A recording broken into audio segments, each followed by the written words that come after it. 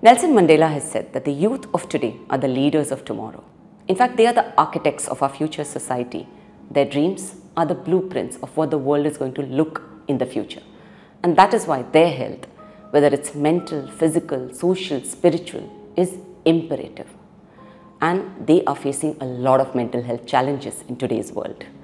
Now, these mental health challenges are being faced by people across all ages, genders, and strata of society. But the challenges being faced by the youth are unique. And unfortunately, what we have observed is that there is a deterioration in mental health of youngsters these days.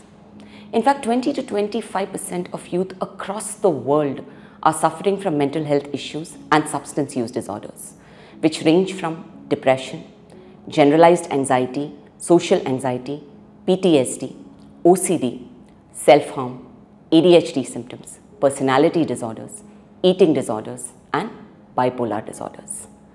Now, what is happening to the youngsters these days, which is leading to so many mental health issues? Of course, we have the usual suspects, genetics and family dynamics. Now, if there is a very close member in the family, particularly parents, first-degree relatives who have mental health issues, the youngster becomes vulnerable to the development of mental health disorders in the future. But the changing family dynamics of the world today also play a very important role. We are moving from a joint family system to a nuclear family system, which, while giving us a lot of freedom, also creates isolation and lack of social support. Parents, both of them, are working to provide an excellent life for their child. But because of this, they are not able to give their child time, attention, and sometimes they overcompensate by accepting all their demands, whether they are reasonable or unreasonable. In fact, a lot of the times I tell parents that the best thing you can do for your child is to say a no, to set a boundary. Of course, there are economic challenges in the family in today's world, and there is also parental stress. There are divorces, there are single parent units. All this can impact the mental health of the child or the youth living in that house. Then, of course, we have academic pressures. Kids these days not only have to excel in academics, but they have to excel in a million different extracurricular activities so that it looks good on their college application. That can lead to a lot of pressure. Youth is also a time of experimentation, and as long as it stops at experimentation, it's okay. But this is when peer pressure comes into play.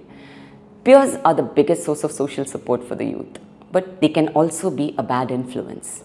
If they lead them into unhealthy habits, into unhealthy activities, it can just spiral down into mental health issues like substance use disorders and unhealthy impulsive behavior, which can be very harmful for the youth of today.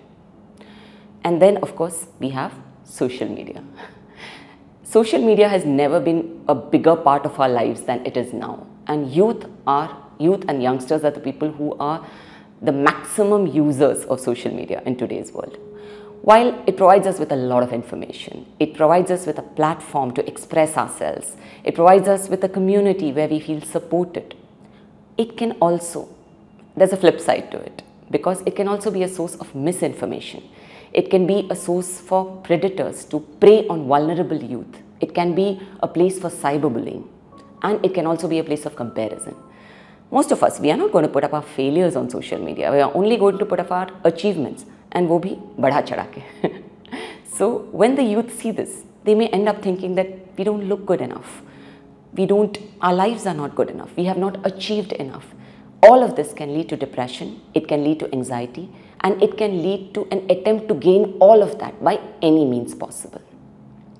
Now, while social media is leading to a lot of connectivity, it is paradoxically leading to a lot of isolation, because we end up just sitting on our laptops with our mobiles. We are not stepping out of the house and meeting our friends, meeting our family members, and face-to-face interactions are absolutely essential.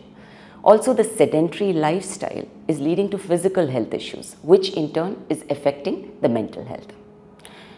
Now, youth of today are very open to the idea of seeking help for mental health issues, but they may be stopped, or the obstacle in this may be stigma from their own families, from their own friends. Many of the time, in fact, we have youngsters coming to us saying that their family has said, you know what is depression, what is anxiety, just snap out of it. And that leads to delay in help-seeking behavior. And then, of course, there are economic challenges, jobs, career prospects. All of this can lead to anxiety. And finally, of course, there is, like I said, the isolation can lead to involvement in a lot of unhealthy habits. And then all across the globe, there are a lot of things happening. There are health pandemics, there is political instability, climate change, wars. All of this can lead to a sense of helplessness and anxiety. The youth have to be resilient. They have to be happy and successful, because that is what is going to lead to a healthy and flourishing society. So to all the youngsters out there, please understand that all the mental health challenges that you're facing are very real, they are very common, but they're also very treatable. Reach out. Reach out to your family, friends, to your mental health professionals. Take care of your body, because a sound mind resides in a sound body. Have good stress management strategies. Build solid, healthy, secure relationships. Family and caregivers, provide a stable, secure, non-judgmental environment to your youngster so that they feel supported. Lead by example. Guide them into a healthy life. Educators, please focus not just on their academic achievements, but on their overall growth. Provide them with support and resources which are necessary to overcome the mental health challenges that they are facing. And finally, employers of these youngsters, again, provide a safe, secure, supportive environment where they can have a work-life balance, where they can have resources to help them whenever they are suffering from any issue. Because, like I said, the youth of today is the future of tomorrow. Thank you.